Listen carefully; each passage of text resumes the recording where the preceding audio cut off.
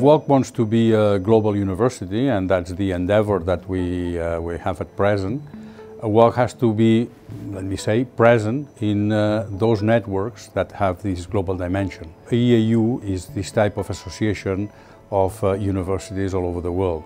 So that gives us the possibility to work with all of them and to build up our strength at the global level.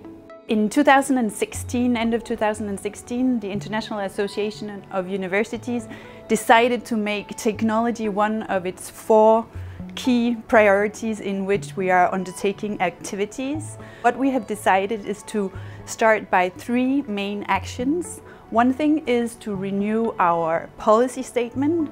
Second, we are also monitoring trends.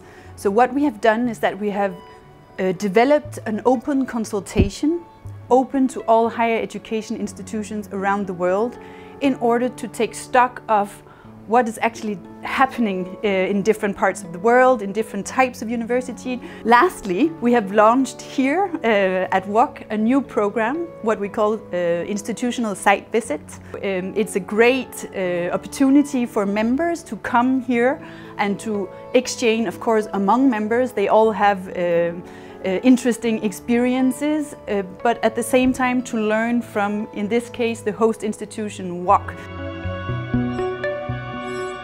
And in that sense, at the UOC, we are particularly committed with the 2030 Agenda for Sustainable Development. For the first time in an international political agenda of the UN, the tertiary education, and in particular the university education, was included as a main goal we should address.